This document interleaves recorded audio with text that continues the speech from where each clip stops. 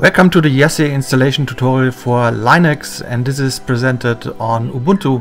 You first need to open a terminal to make sure that you have a Java installation ready. You need Java 7 and just write Java to see what it says. Ubuntu suggests some packages.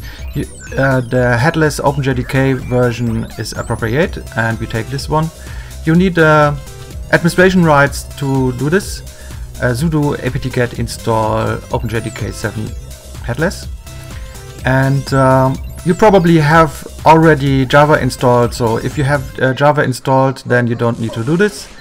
And after that you can install YaCy without administration rights. You don't need administration rights to run YaCy. You see this with the Java version. If you have version 7 then this is fine for YaCy.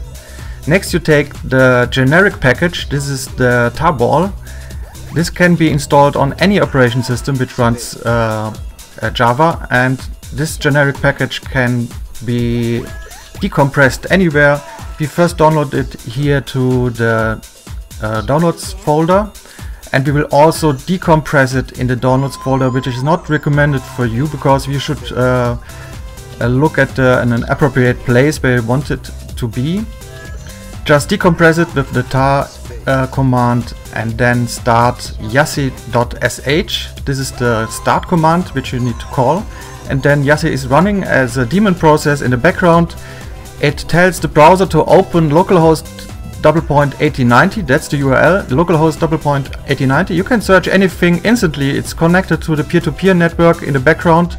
It will do this automatically by itself, and you can click on the administration button and see how the peer-to-peer network looks like. This is your network, and further steps are explained in other tutorial videos.